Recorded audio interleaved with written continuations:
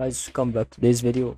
Going to show here about to help you on how you can actually start to know how you can start to return a box on Chegg. And we are going exactly to tell you how it's about to be already today to help you on the website, on Chegg website here, to return the box.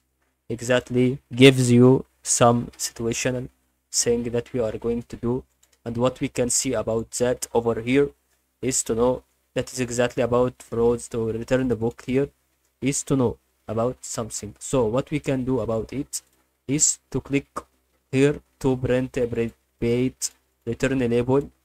You may need to log in if you haven't already done so.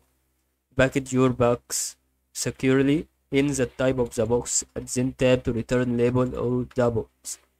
Drop the box and ship carrier mentioned on your label. And that is all to help you.